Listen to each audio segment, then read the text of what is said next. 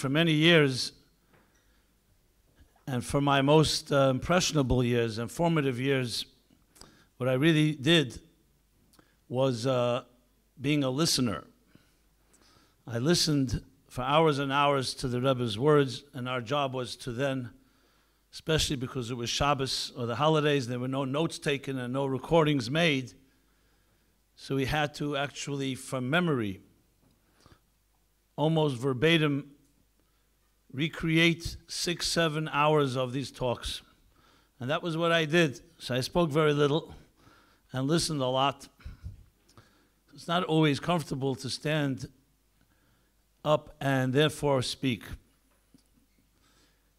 And yet, probably many of you know me more as a speaker than as a listener, but I will tell you that the secret of speaking is listening. And even though I'm standing up here at the mic, but the truth is, as I learned from the Rebbe, and I hope we all can learn that the real art is to get yourself out of the way and try to be a transparent channel and transparent communicator of a truth that's greater than yourself. And if each of us was able to do that, we would have a far better world, a far better life, far better relationships. So even though I'm being the speaker here, I will try to channel what I learned and what I absorbed over the many years. Many of these things perhaps are truths that you're already aware of. But it never hurts to go back to the fundamental principles that make us all tick. You know, why are we here in this world? What is our mission? And get beyond the immediate need for survival to get to a point of understanding the great contribution that each of us can make in this lifetime.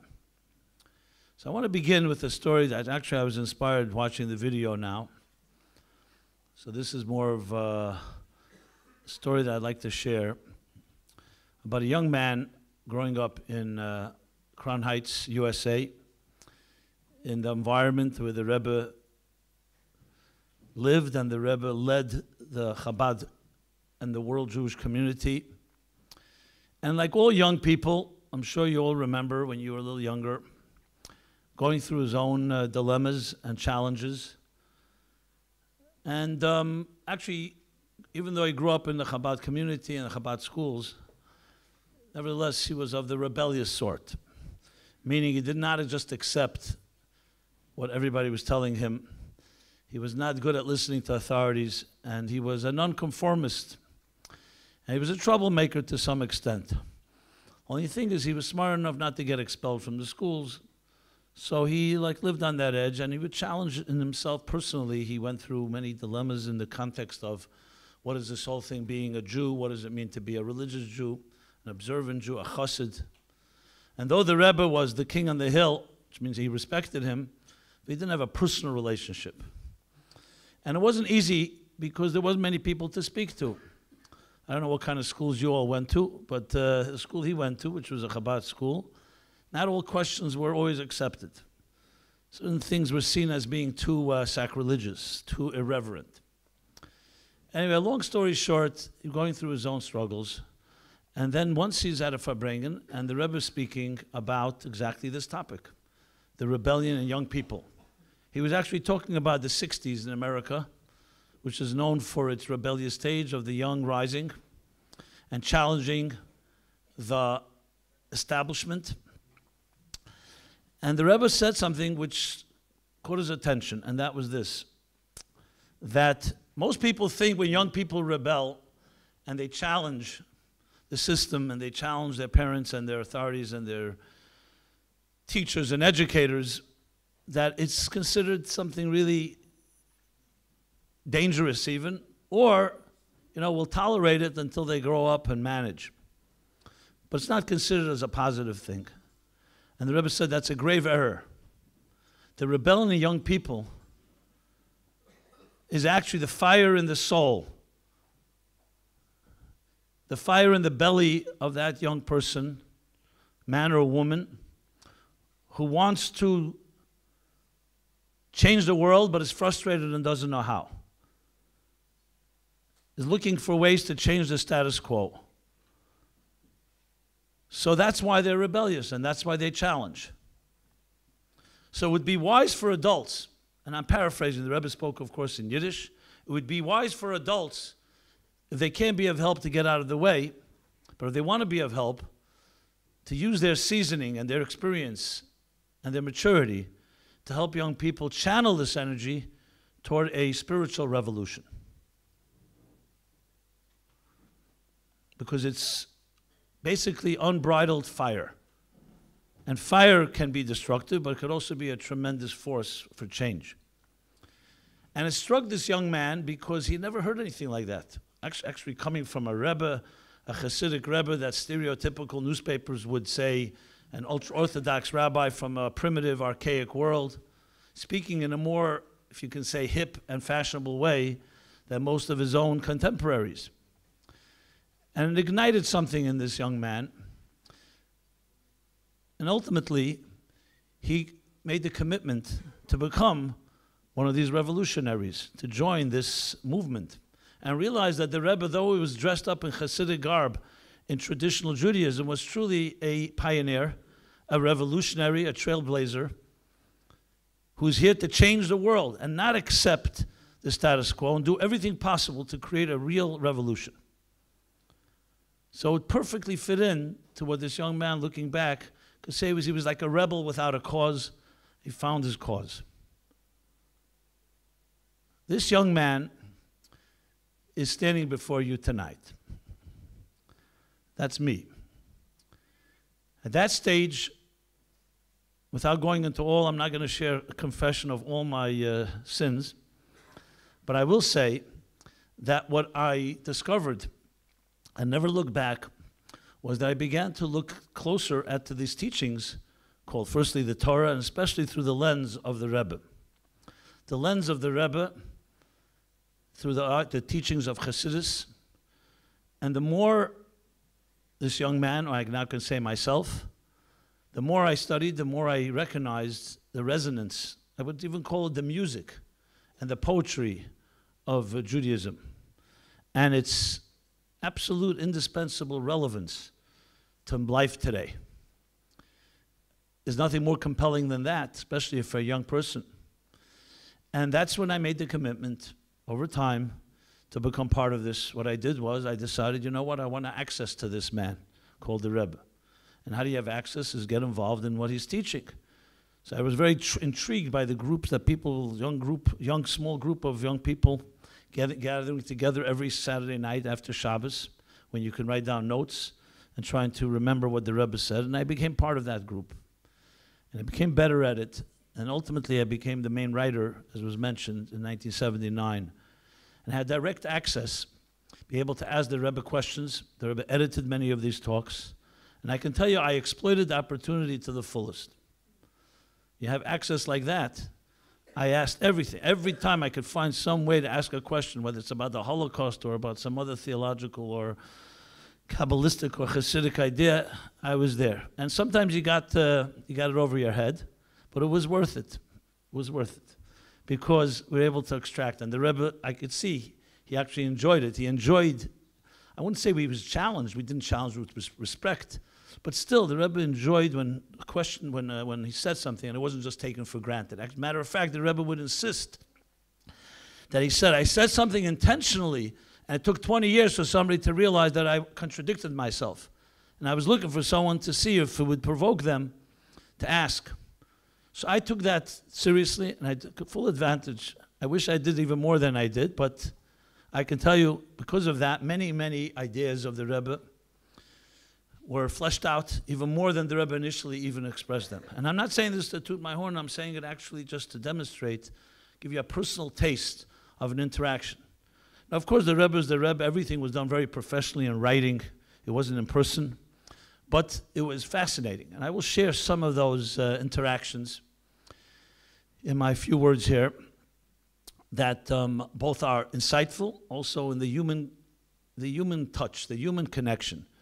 That besides the Rebbe's ge'enis and brilliance and scholarship and of course piety and level of holiness that's beyond what humans like us can fathom, there was also the human side, the humorous side, and the wit.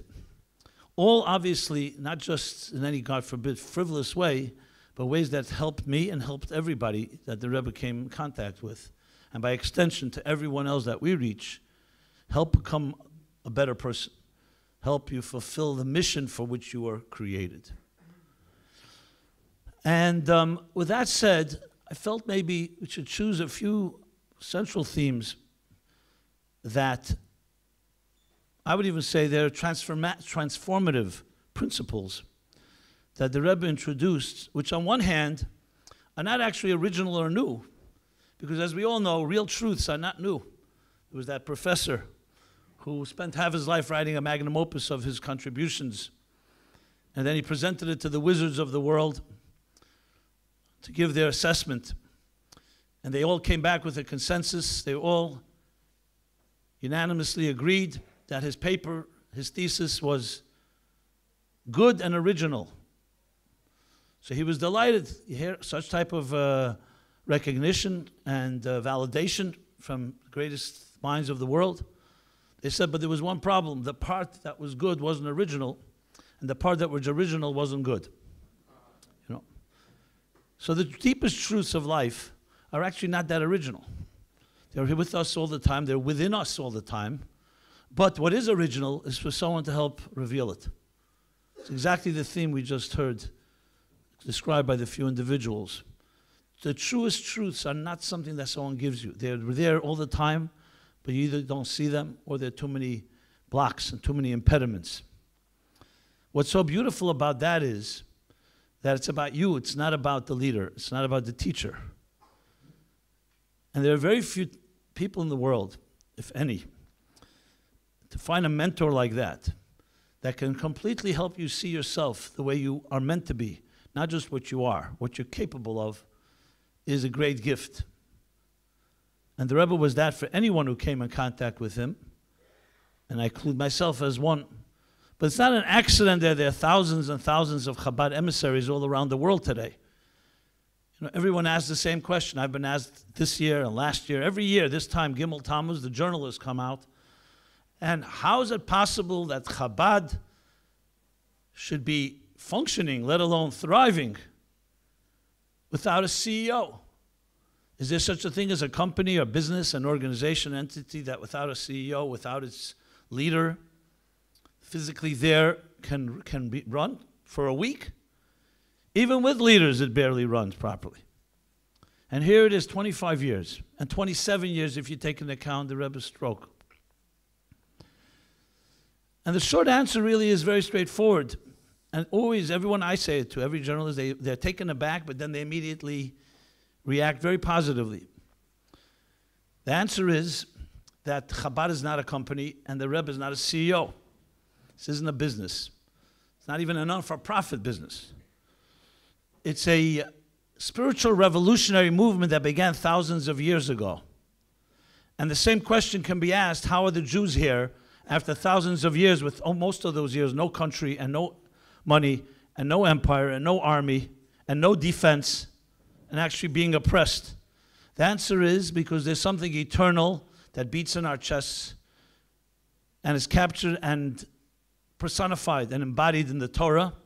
And those Torah people who could dedicate their lives to be walking Torahs, it's not about them. They then get connected to something that's eternal, that does not die. And what the Rebbe did in his lifetime, which continues to do right now, is the same thing. Touching anyone that came contact with him, touching their hearts and souls, and igniting something that they want to become part of creating a revolution. The Rebbe created leaders. Therefore, there's not one Chabad rabbi that has quit. Everyone feels ownership in what they do. And it's something that can itself be a whole study in leadership. How do you inspire someone on that level? That you're not even there physically. You're not even there, so to speak, to the person to be accountable to you unless they want to be. You can't impose yourself on them. And yet they're continuing doing their job, the best of their ability. We all make our mistakes. But we're there. So the answer is that the Rebbe, when he touched the people, whoever it was, 30 years ago, 40 years ago, 50 years, 60 years ago. He touched them in the deepest part of their heart and soul when they were young, and they never looked back. That is something very rare, maybe impossible even to imagine, because no one else has ever done that. But I think it's important to articulate something that's not really always emphasized. What is the secret to the eternity? Because it's not about us humans. It's about God. And God works through people. And when people allow themselves to get their egos out to the side and their own agendas and prejudices, they too become a channel for eternity. That's why we say not only Hashem is eternal, but Am Yisrael Chai. I remember 2 days after Gimel Tammuz, 25 years ago. So we were all younger people then. That same night, it was a Tuesday night. Gimel Tammuz that year was Saturday night, Sunday. And Tuesday night, I was interviewed by 2 major interviews. One by Larry King on CNN, and that same night by Charlie Rose on PBS. And Larry King asked me this question. He said, the Rebbe's 92 years old. I understand you're all saddened, Chabad, Chassidim, and all his followers and disciples, and the ones that respect the Rebbe, but why are you shocked? Everybody dies.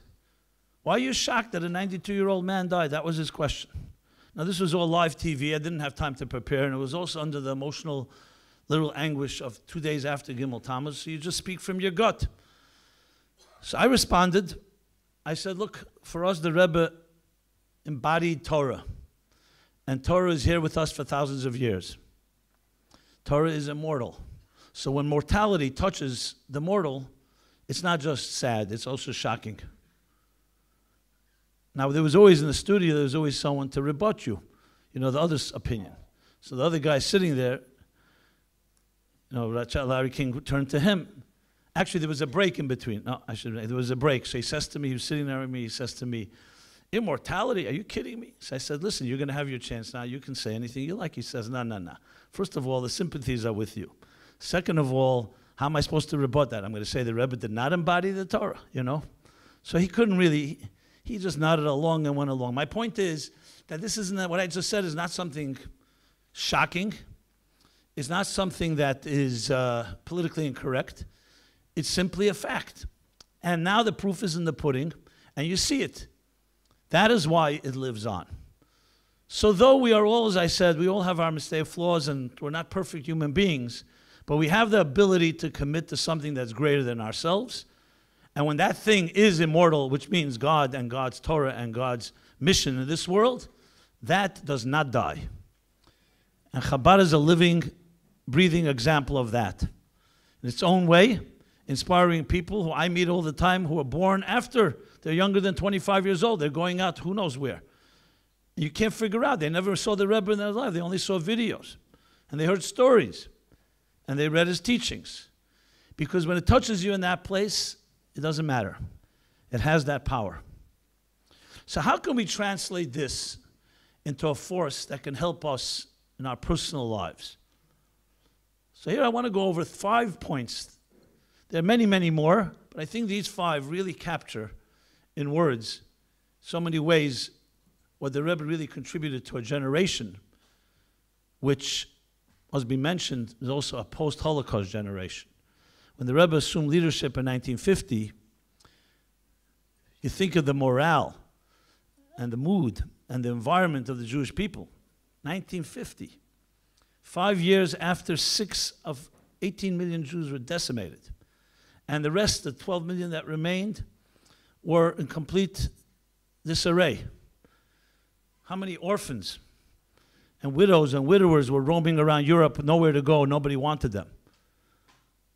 And America wasn't exactly, Judaism was thriving. Assimilation was ravaging the Jews that lived there. How many teachers, how many rabbis, how many community leaders were taken? So you can imagine a mood like that, you'd think, you know what, let's lick our wounds and let's just figure out how to manage. No, the Rebbe did not. He had a whole game plan to go on the offense. It was almost considered insane by some people. You know, what do you do when you have a remnant? You have people who don't know language, they don't have money, they have no families left. And this wasn't just Europe, Russia, wherever you go. The Jews were probably one of the lowest points in our history. To turn that into an offense requires some vision beyond one that's describable, but the fact is that he did it. So I want to share one story, and with that I'll go into these 5 points, which I think are the driving ethos, the driving principles that capture so much of what the Rebbe stood for and what he gave us as the greatest gift to the human race, not just to the Jewish people, to the human race. So 10 years earlier, 1940, is the middle of World War II, middle of the Holocaust, the Rebbe's father-in-law, who the Rebbe repeated his name who knows how many times in his talks. His connection to his father-in-law, you could sense was his own, where he got his energy from, so to speak.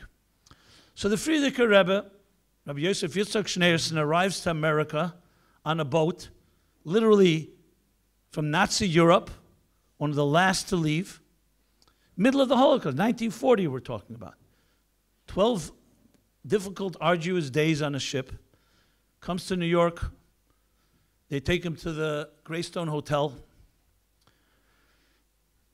And that's where he stayed for a while until they found more permanent residence. It would be a little later that 770 Eastern Parkway was purchased and became central headquarters later that year. So everyone thought the Rebbe would want to rest after such a long journey and his own. And remember, the Rebbe's coming off a boat. Today we have videos in a wheelchair. He wasn't well physically. It was very obvious. Besides the psychological and emotional burden of his own brothers and sisters, his people, his flock, being massacred. So everyone thought he'd want to rest. No, the Rebbe wants to say a few words. I was so taken by this scene, I actually asked people who were living witnesses. Rabbi Yitzchak Groner was one of them, Olav Shalom, and some others that I was able to access at the time.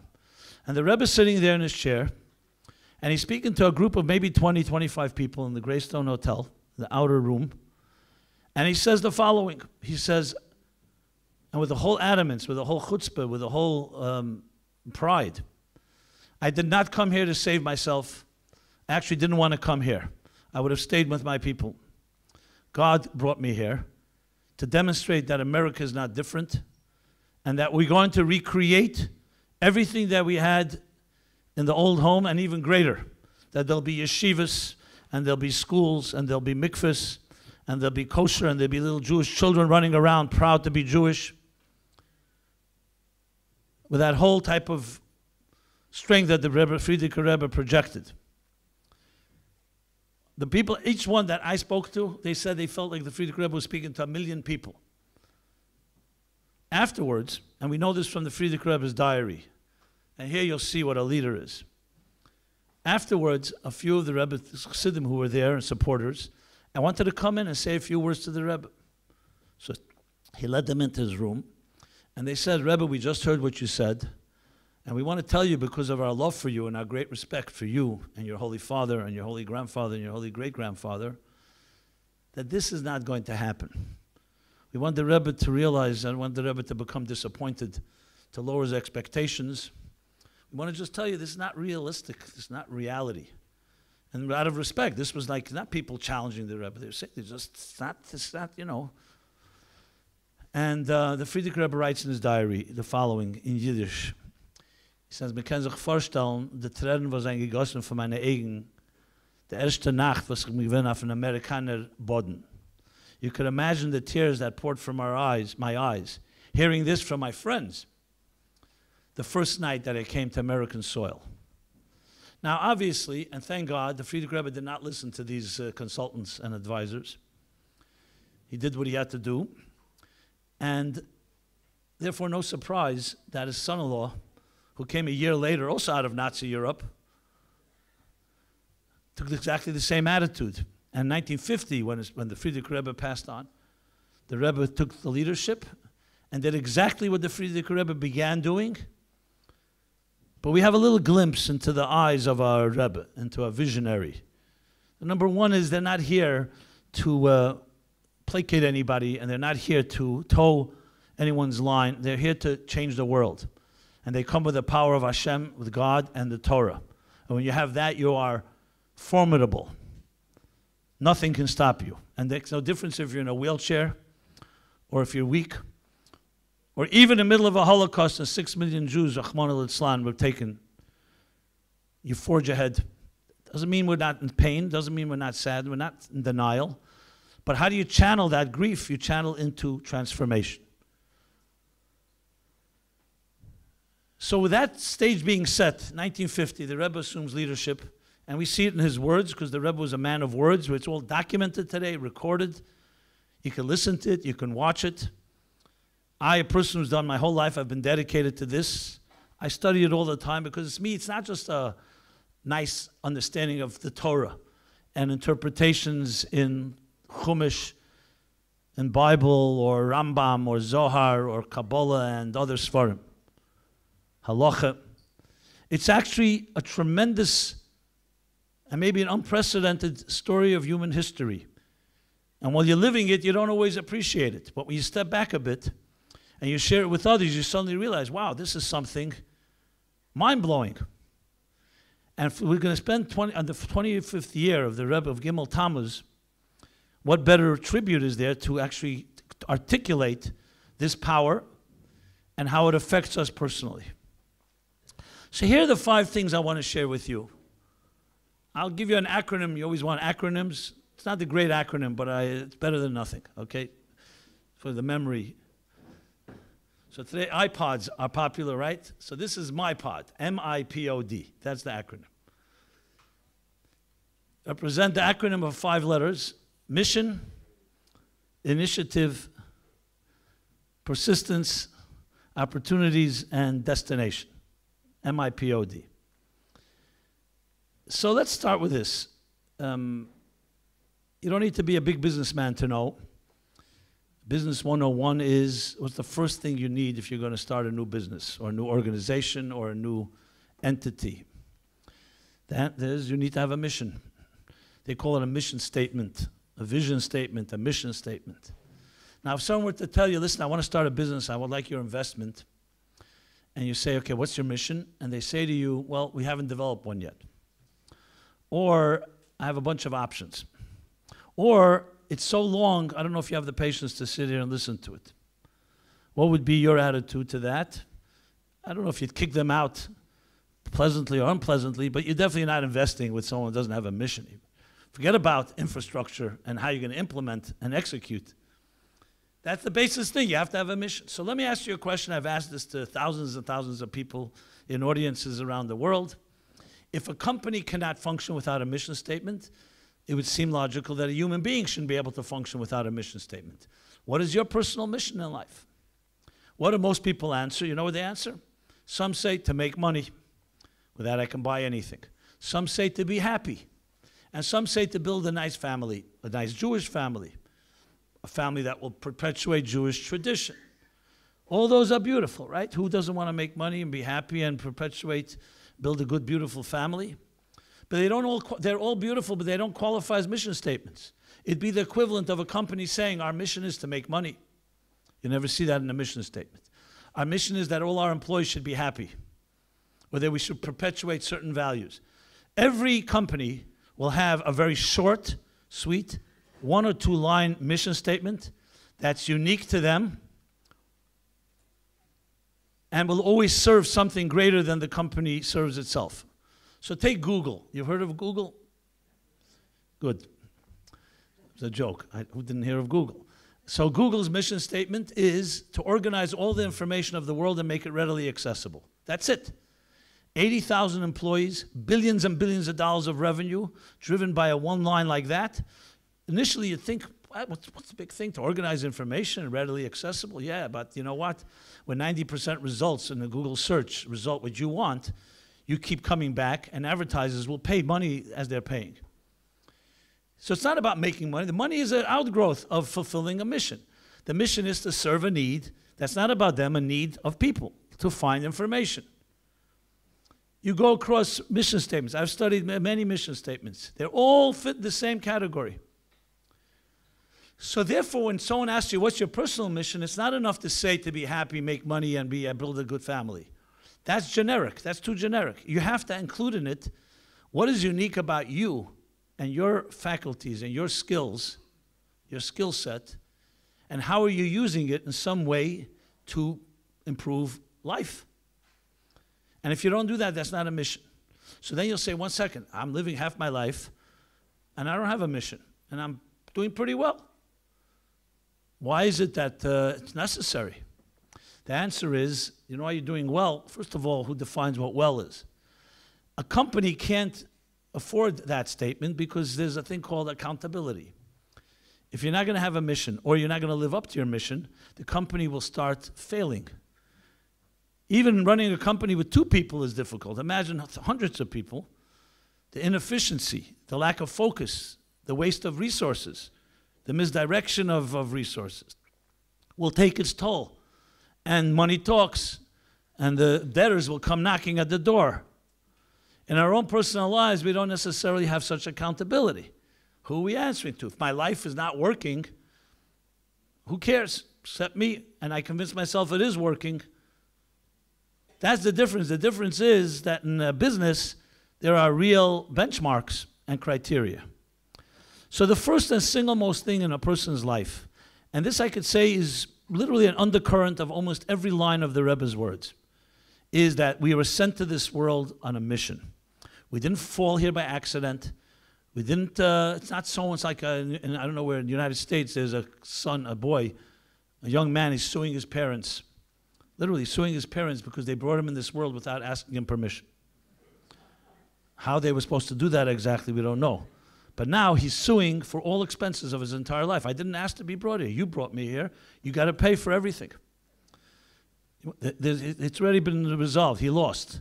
He didn't realize that his parents are both attorneys, you know. So they had it all figured out. They had it all, you know. So he's suing. We are sent here to this world on a mission, on a purpose.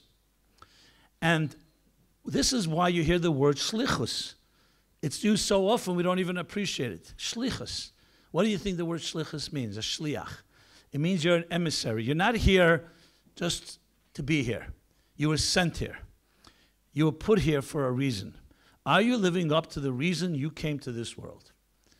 And it's a question that the Rebbe would pose, that a person should ask themselves literally every moment of their lives, every morning at least. Not to make us feel guilty and so on. On the contrary, it's empowering. It means that the world needs you, and God felt it necessary to put you here because you have a mission to accomplish that you and only you can accomplish. I remember once, more than once, but I remember once at a Farbrengen. Farbrengen, the Rebbe would sit in a room, thousands of people all over. If you've ever been there, you know what I mean. If not, you see it on the videos. And I remember once the Rebbe at a Farbrengen, it was, I think, Shabbos, and the Rebbe said this line. He said, every person, and I remember rarely the Rebbe looked around in the middle of his talk, but he looked around for that moment. And he said, everyone, every individual has a mission to fulfill that you and only you can accomplish. You know how empowering that is? 7.5 billion people on this planet. Most of us don't think we are that significant. We don't. You know, it's like sand, a grain of sand on a beach. How significant is it? But then you hear you were chosen. You were chosen by Hashem, by God. Took your soul from a very spiritual place, sent it to this material world with all its challenges because you have something to accomplish that no one else can accomplish but you. So you can imagine that the Rebbe meeting any person, that was always on his mind. Rabbi Sachs just said it. We heard on the video. Ask anyone. That was always the question. The Rebbe said, so what are you doing with your life? There was never a situation with the Rebbe where, yeah, people asked the Rebbe for blessings and for this. The Rebbe always turned it around. So what are you accomplishing? In a positive way, an empowering way. So number one is a mission-driven life. And the exact opposite of that, I think, is pretty obvious what it is, was a life driven by circumstances. We react, which leads me to point number two. We are reactive people. Someone has a demand, makes a demand, you respond. Whether it's a spouse, whether it's at work, whether it's whatever. Initiate, to be proactive and not a reactive person. That in any situation you're in, you need to initiate. You're not there to be influenced, you're there to influence. My father was a journalist, and he would always tell me this line. He says there are 3 types of people. People who make things happen, people who watch things happen, and people who ask what happened. So which one are you? And today, especially with the media, we're all voyeurs. We're all watching other people do things. The Rebbe said you have to make things happen. There was a man called Shimshon Stock in Crown Heights. He was like Milton Tevye, the milkman type of guy, the Crown Heights Tevye. You know, if those that knew him. He told me once the story that when he was a young man, a bocher, a student, it was the mid-40s rather, and the Rebbe, who was then known as the Ramash, he wasn't Rebbe yet, he would study with him 15 minutes or a half hour every Saturday night after Shabbos. Gemara they learned. He wasn't a great student, and the Rebbe showed a way to help encourage him, inspire him. Anyway, one Saturday night comes around, and the Rebbe's there, and the guy doesn't show up, Shimshon's not there. The Rebbe goes out on the porch in front of 770, he's looking to see, and there he sees Shimshon's running to the subway station. In front of 770, there's a subway station, Kingston Eastern Parkway. And the Rebbe motions to him. He comes over and he says to the Rebbe, I can't study tonight. There's something I must do, very important. The Rebbe said, what's more important than learning Torah? I can't tell you, but it's more important. The Rebbe said, it's not fair. I've already given time. I've committed my time with you. At least tell me what's more important. So he says, well, the Brooklyn Dodgers are playing the New York Yankees. There's the two baseball teams in the United States. And here it's a form of cricket is the closest thing to it. American baseball, which is Americanized version, yes. Perfect for commercials and advertisements and all of that. And that time, in the 1940s, a team called the Brooklyn Dodgers were based in Crown Heights, actually. A place called Ebbets Field, now Bedford and Crown. Now it's apartment buildings. In 1955, they moved to Los Angeles. They're the Los Angeles Dodgers today.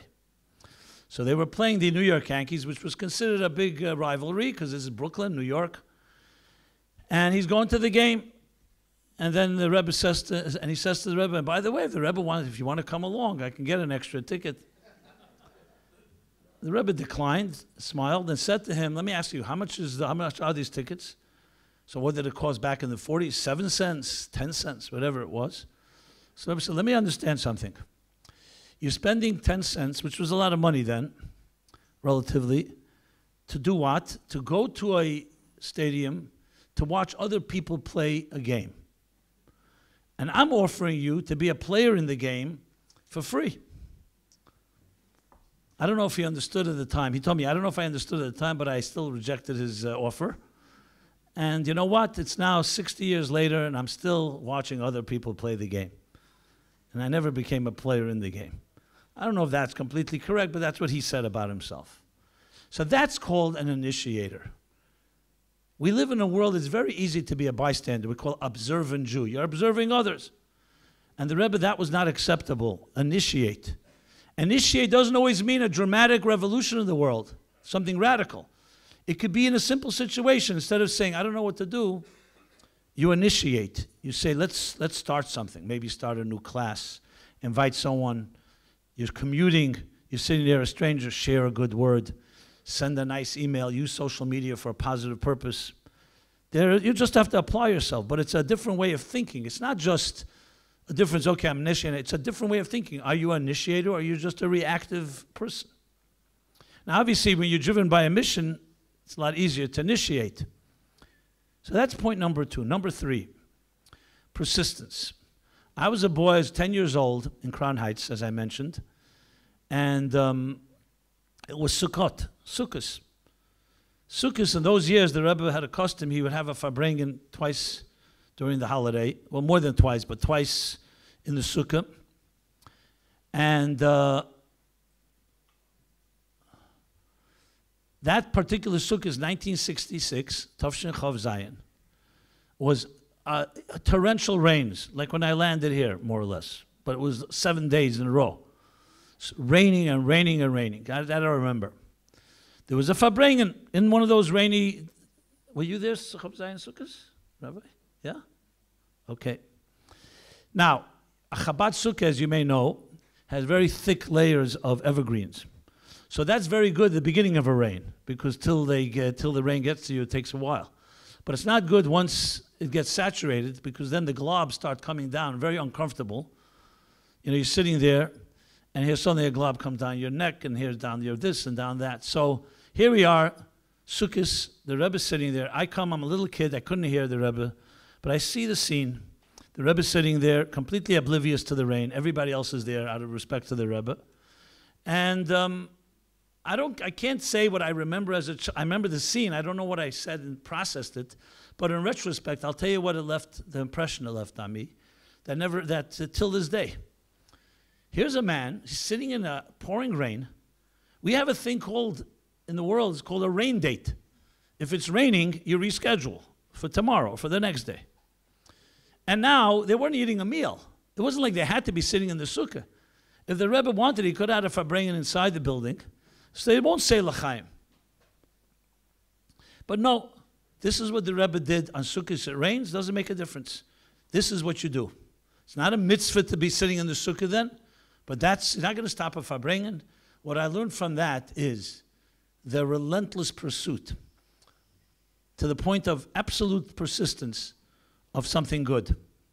And you never stop. There's many things to say. I'll tell you, the Rebbe said a mimer then. Everyone thought mimers, and the Rebbe had a certain sense of humor. What was the mimer that year, 1966? V'shafta mayim b'sosin, of course, which is a Sukkot mimer, but I don't think the Rebbe would, that when you draw water with joy. The point is persistence, that you never cease. I remember one of the summer months, my parents once rented a house not far from New York, by the ocean, not too far so my father could go to work. So I would go there in the evenings. I was already a student in yeshiva. So I would go there sometimes for my mother's dinner. You know that feeling, right? Anyway, sometimes I'd go out to the beach, and I remember one night staying there all night, watching the beach. You know, these young, ideological, naive people like myself, and I'm watching the beach and the relentless waves. And I said, maybe the waves will stop for a moment. I'm going to stay all night and see if it ever stops. And it never stopped. And I learned something. And Chassidus talks a lot about how nature, there's miracles that happen. Those that happen sporadically. But nature has a certain relentlessness to it. That never rests. And when you think about it, that in a way is even a greater miracle. Because it never ceases. Those waves reminded me the power of the relentless of the Rebbe. Persistence. The unbelievable persistence, the patience necessary, the commitment necessary. Because we all have moments where, you're under the weather, you're over the weather, you're not in the mood. Now, obviously, the Rebbe was not subject to those whims, but that relentlessness and sitting with people who were subject to such whims and vicissitudes, and the Rebbe never ceased.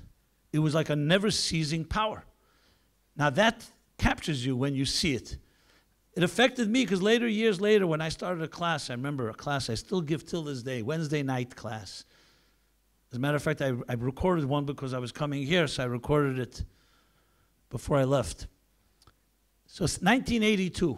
There are many excuses I had that I could have stopped it, but I never forgot the rain of Sukkot 1966, which was one of many examples of persistence. You start something, you never stop. How many things have we started, whatever, we stopped?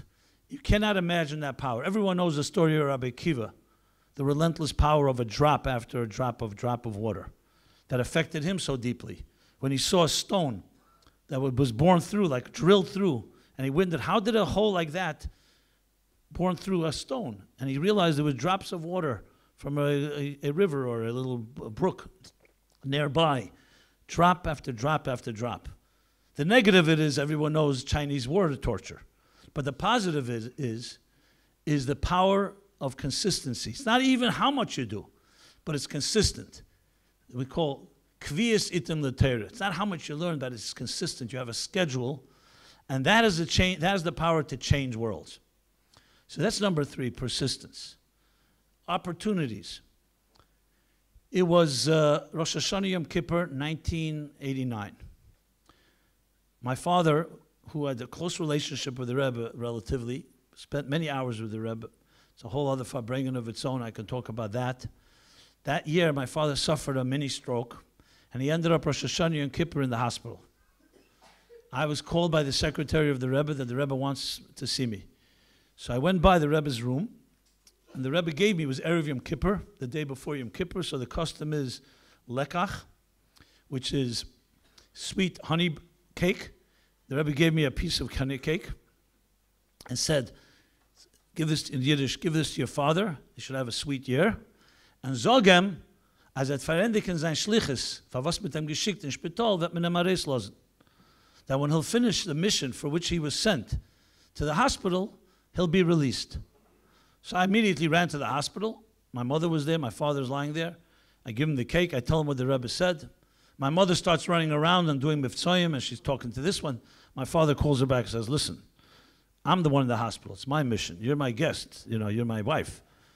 And my father did whatever he had to do. Just to show you that it wasn't a joke, the day after Yom Kippur, Rabbi Chadakov, the Rebbe's chief of staff, his main secretary, shows up at the hospital to visit my father. And he says that the Rebbe is asking, did you finish your shlichus yet? Did you finish your mission here?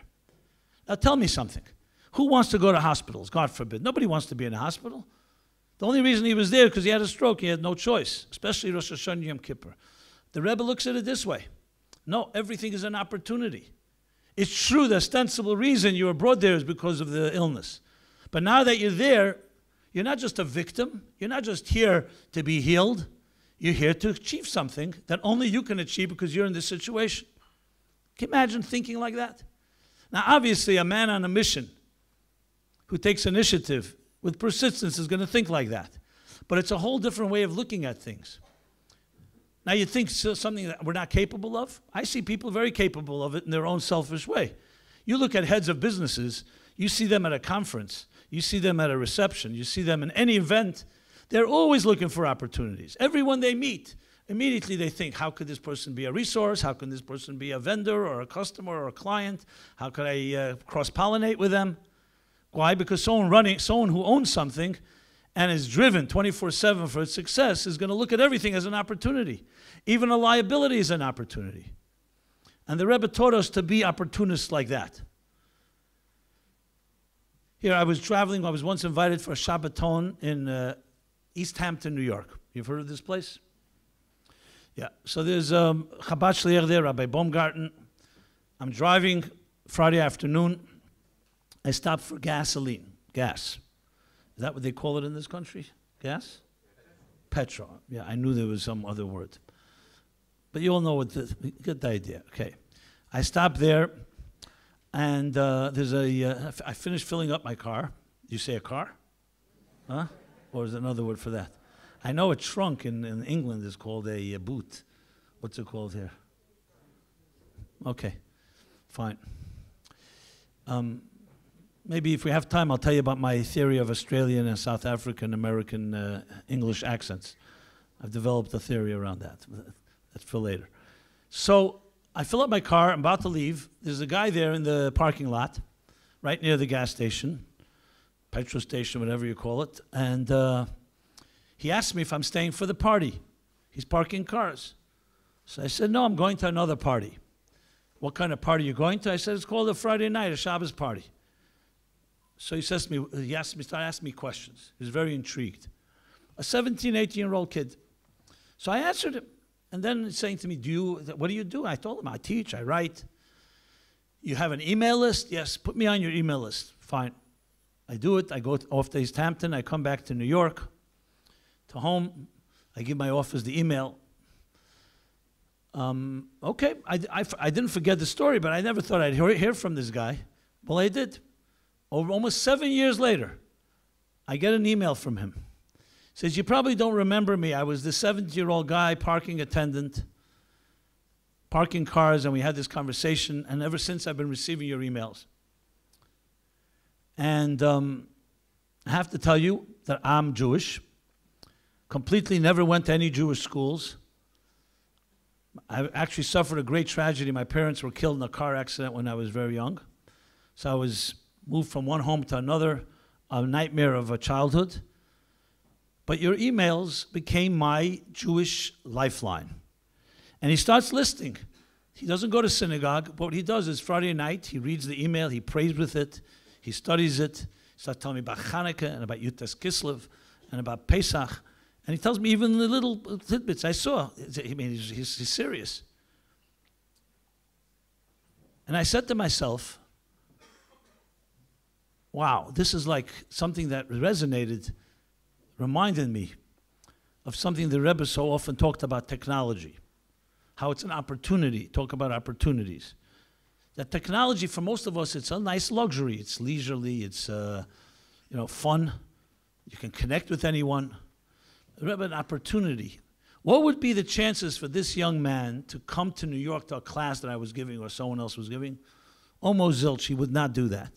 But here, just added him to a list without an extra press of a button, without a penny.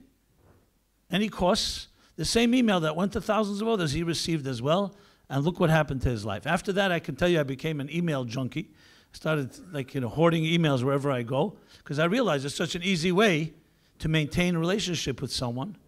And also teaches you technology is not just for us to do business or for nonsense or for entertainment. It's an opportunity to reach people. And that's how the Rebbe saw it, with a clear vision. It's opportunity, unprecedented opportunity, to reach millions, if not billions of people with a kind word. That's called opportunity. So whether it's a negative experience or a positive one, it's always an opportunity for some growth. And finally, the D. Remember, MIPOD, mission, initiative, persistence, opportunity, and destination. Now, destination, what is that exactly? I'll let you in on a secret, but with a little story. In one of my classes that I gave years ago was the core group were people from the arts and entertainment industry. And they were all spiritual people, many Jews, some non-Jews, but mostly Jewish. But their spirituality, if you ask them where it came from, not from traditional sources. They would say something like Zen Buddhism, or a thing called, if I may, Rabbi, LSD, which is not an acronym for Let's Start Davening, okay? That's also a story of its own, which I won't go into now. Okay. So we had this intriguing conversations, but I realized I was at a disadvantage. What was my disadvantage? I felt here I was sitting with a beard and a yarmulke, projecting not a neutral image, and I know I'm very sensitive when you talk about communication and words. Words are always loaded. Stereotypes, myths. So I realized that even before I opened my mouth, who knows, I may remind them of some irrelevant Hebrew school teacher that taught them hollow bar mitzvah lessons, or some angry grandfather that schlepped them to shul on Yom Kippur against their will, or even positive images, but it wasn't neutral. So I tried an experiment. As a writer, a communicator, I decided, you know what, I'm going to use a new language. I'm not going to use any references to anything Hebrew, religious, Torah-oriented. So instead of God, I use the word higher reality, or the essence of it all, or if it was a particularly new age group, I use words like undefined layers of unconscious energy, or something like that. You know? Instead of Torah, I use the word blueprint. Instead of mitzvahs, connections. And instead of Geula Mashiach, what did I use? Destination. And there I was, waxing eloquent and pontificating about connecting to the essence of everything, following this blueprint, making connections, until we reach a point of the destination of total, utter, and seamless fusion between matter and spirit, form and function, body and soul, the inner and the outer, the superconscious and the conscious, in one intrinsic unity that will saturate the entire universe. That's the destination. And they were sitting there, and they were like, they were quite taken by it. And they're like, wow, this is great stuff. And I was smiling to myself. A few weeks passed, and one of them, I remember, I don't know if you're old enough to remember, there was a group in the 60s called Jay and the Americans, a rock group. So one of the singers in that group was in my class, and he says to me at the beginning of the class, before most people came, he said, tell me, these last few weeks has been really mind-blowing. Are you talking about God? So I said, yes, but shh, don't spoil it for the others. And it worked. It worked better than I expected. Because words are loaded. This I also learned from the Rebbe, by the way. In editing his talks, the Rebbe, like the scalpel of a surgeon, the precision, the necessity sometimes actually to be more ambiguous and not so black and white was tremendous. A letter, a change of a word, a change of a letter. So I realized sometimes you have to speak in that language. So that's why I use the word destination, because destination, everybody loves destinations. We all want to reach a destination. You say Mashiach and Geula, some people say, I heard that already. Or, I don't want to get involved in politics, or whatever it is. I was once at a cafe in the 3 weeks, and there was no music being played. So there's a Jewish young guy, he says to the waitress, says, why is there no music? So his friend says to him, don't you know you're the son of a rabbi? This is the 3 weeks when the temples were destroyed. You know, the Babylonians destroyed the first temple, the Romans the second temple. So he says, I don't get involved in politics, okay? You know, Romans, Babylonians, you know. Most people, Mashiach, Geula, either the word means nothing, or it's loaded and has all kinds of distorted meanings. Well, that simple meaning of it all is that life, history, each one of our lives is part of a destiny. We're going somewhere. Jews always knew that. That's what kept them alive. When they were in Mitzrayim and suffering, they knew there's a destination. They were promised, we're going to the promised land. And then when the temples were destroyed and we went into Golus, we knew we're going somewhere. And we davened 3 times a day toward that place. Not just geographically, but spiritually. That we're going to a destination. And there will be an end. There is a light at the end of the tunnel, and it's not the light of the oncoming train. So if a life is driven by mission, every mission is what's the fulfillment of this mission? And this saturated every word of the Rebbe's talks. From his first Farbrengen, the first formal assuming leadership, when he said, Bose Lagani Achesi Kala, Tovshin Yud Aleph, 1951. Come to my garden, my sister, my bride. And what is the garden? That the world was once a garden and it will become a garden once again, and a far greater one. There's a destination. And the Rebbe's words that were the 7th generation from the Alter Rebbe, as Moshe Rabbeinu was the 7th generation from Abraham. And what it was the 7th generation do, Moshe? He built a Mishkan. He built a sanctuary, a temple, and we will merit to make this world into a temple for God and the Beis HaMikdash in Yerushalayim. But the entire world will be a dira b'tachtenim, a home for the divine. Now you think of it on its own, you'd say, wow, that's a big miracle for it to happen. No, but the Rebbe didn't see it that way. It's a process. History is a process. We don't believe as Geula is just an event that happens. It's an event at the end of a process. That every good deed and every mitzvah and every sacrifice done by every one of our grandparents and great-grandparents from the beginning of time, Adam and Eve in Garden of Eden, is a building block that released energy into this world. We are materialistic people, may not see that energy, but in some way changed the universe. And accumulatively, if you think of it accumulatively, we have now billions and billions of these deeds. Where'd they all go? God forbid to say they died with the people that did them. So when someone says, hey, what difference does it make if I'm a good person or not? We all die anyway. No, the body dies, not the soul, and not the good deed. The Alter Rebbe says in Tanya is forever. And the Rebbe, in a simple faith, doesn't require nothing revolutionary. Firmly believed, not just believed, but knew and saw that this accumulative energy has come to a point of eruption. And he shared that in 1951 and continued to share it throughout his leadership and made it very clear this will happen. Now, we all have questions, why didn't it happen yet, and when, and so on.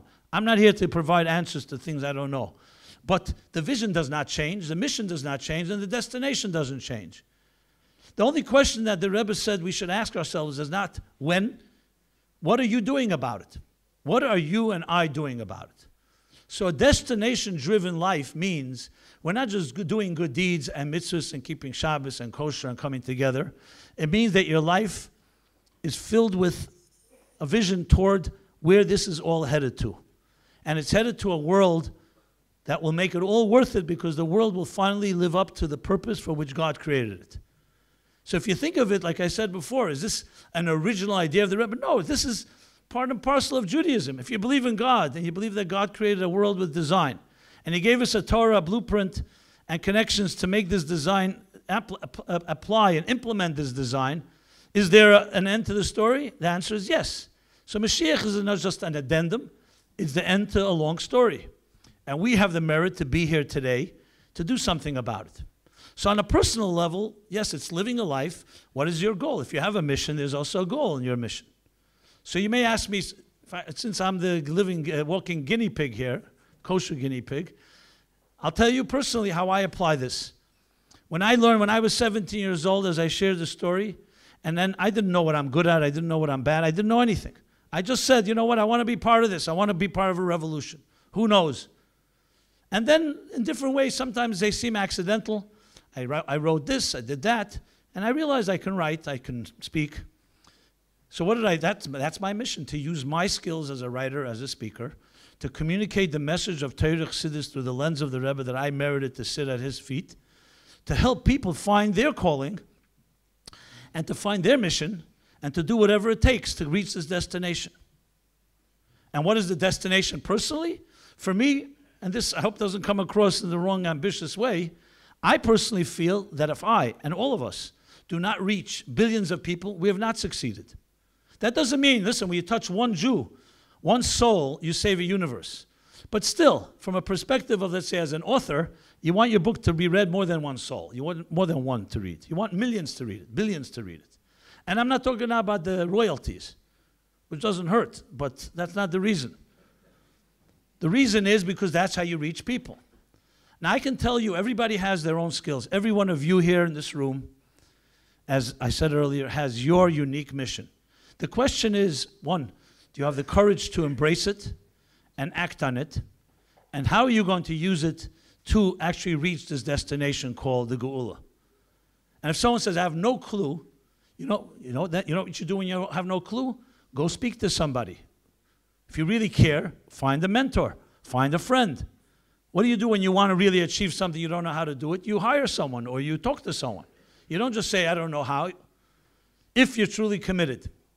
So I believe that here 25 years, I like to think of it this way. The Rebbe sitting here with us gave us a calling. He was a gift given to us by God. A man who knew exactly what he has to do and taught us what we should be doing.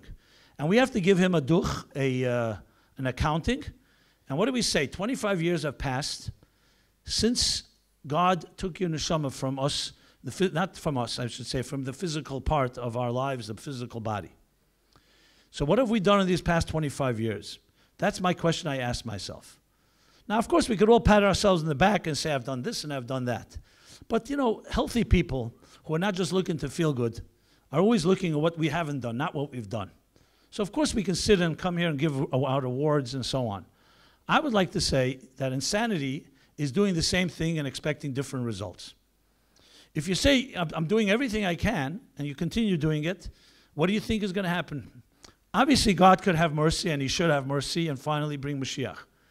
But from our point of view as adults, and everything I said, if the Rebbe infused us with mission and initiative and persistence and opportunities and all toward a destination, the question is a very direct one. What am I doing differently? And we don't need a new Torah, we don't need new mitzvahs, God forbid. But we need new initiatives.